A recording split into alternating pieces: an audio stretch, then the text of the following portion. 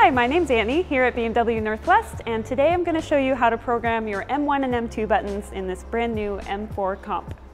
So to set your M1 and M2 buttons, first go from your main menu into Car, then M menu, then from here click on Configure M1 or Configure M2.